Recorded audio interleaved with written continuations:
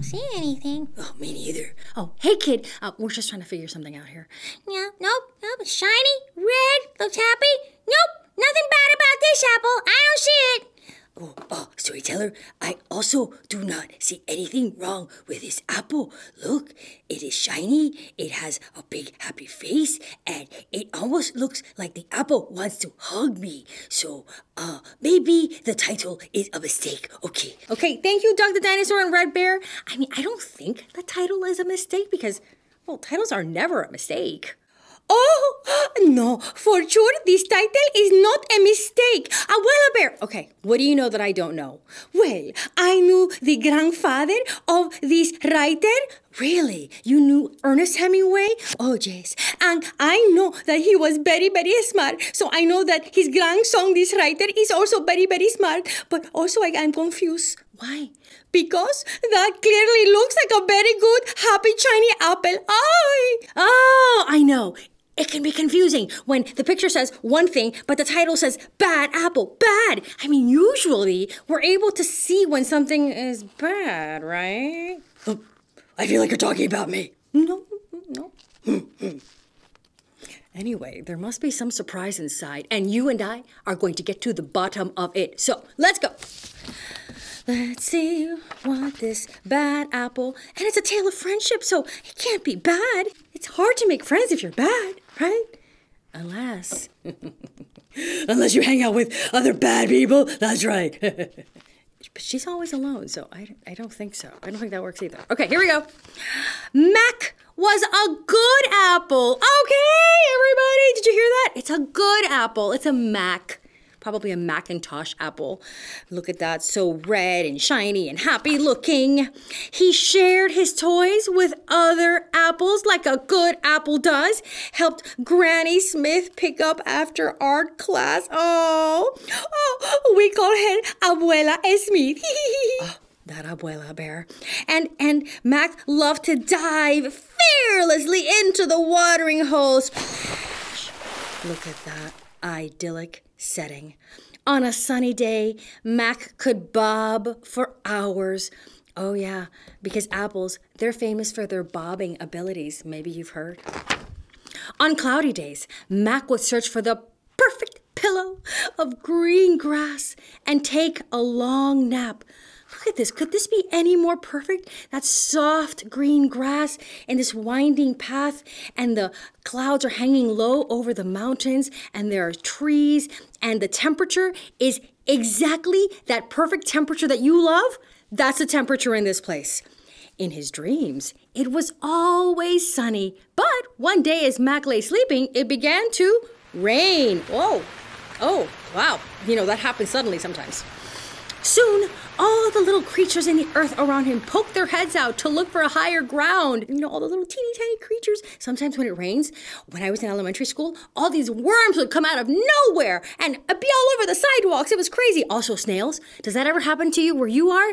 Funny things come out when it's raining. All the little creatures in the earth around him poked their heads out to look for higher ground. Some of them found safety under the large toadstools. Others crawled onto stones and pebbles. But one small worm had, ding, another idea. When Mac woke up, he was covered in raindrops, and he wasn't alone.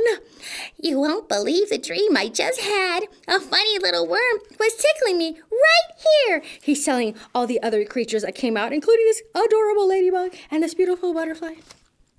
And now I can't seem to get him out of your head. It was you. And that's how Mac met Will. The beginning of a friendship, a beautiful friendship.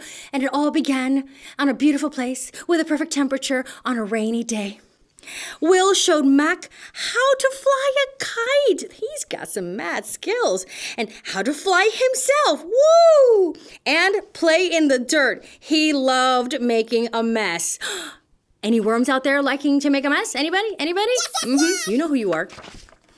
Mac took his new friend to the watering hole to clean off. Woo!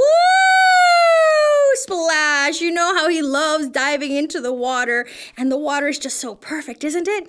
He couldn't remember a better day.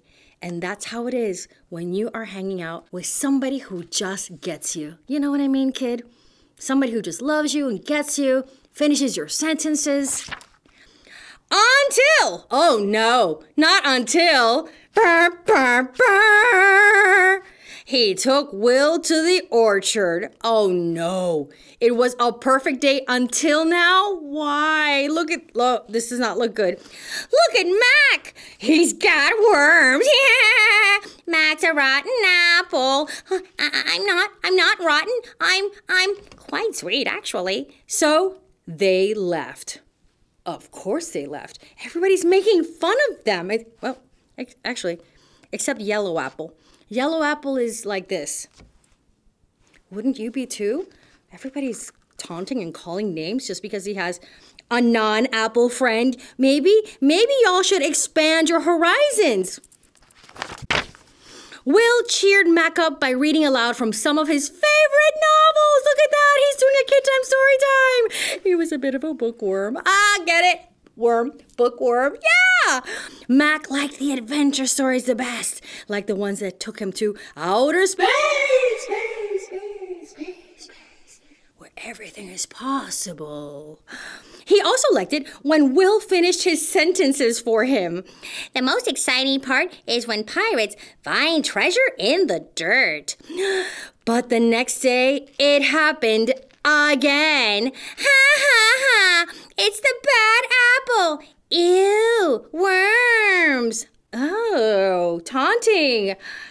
These apples are just a bunch of bullies who only like to hang out with people who look just like them, right? And no one in the orchard would play with them. Not even the crab apples. Bad apple, bad apple. And the yellow apple, who's been watching quietly, has a thought. Crab apples can be so mean. So true. How do you think they got their name? That night, the two friends sat alone on the grass without saying a word. In the morning, Will was nowhere to be found. You are a good apple. And then he drew the apple, and he drew a little sun, and it signed it, Will. Oh, no.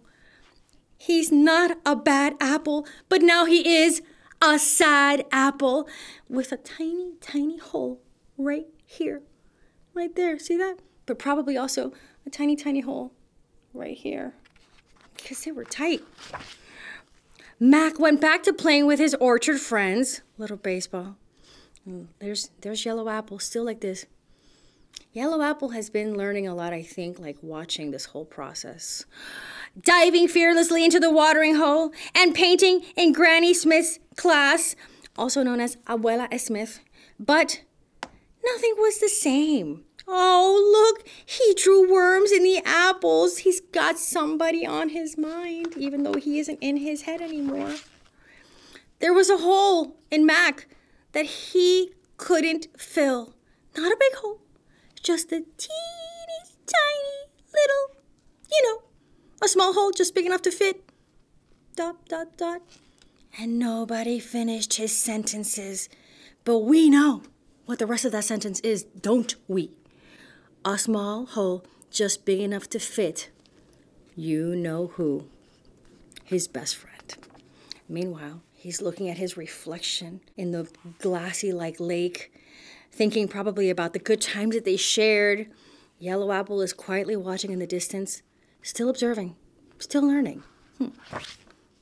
Mac decided he had to find Will. Ba-ba-ba-bum-bum, ba-ba-ba-bum-bum. We're on a mission, people. Ba-ba-ba-ba. Mac had to find Will. He searched low, and then he searched high. That's why he needed a ladder. And then he searched in between. Eek! Don't worry, little guy. We're just looking for somebody. Hey, he searched in the dirt, around the watering hole. And just when he had given up all hope, just like in the movies, because you are searching and searching and you're just about to give up hope, hopefully something good is about to happen on the next page.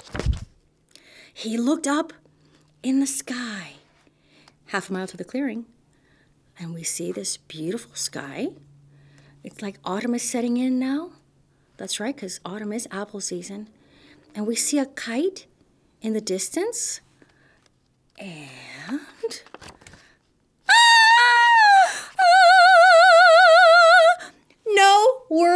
hated because the picture tells the whole story. He's not a bad or a sad apple anymore. He's just a happy apple, and there's his bestie, and there are his KidTime story times, and he was flying a kite, and all the insects are there, including the ladybug, and the butterfly, and the grasshopper, and the praying mantis. Everybody's here to see the happy reunion among friends.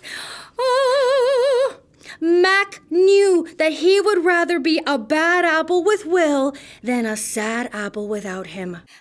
I was hoping I could help me turn the pages. How did you know? Because you will always be a good apple in my book.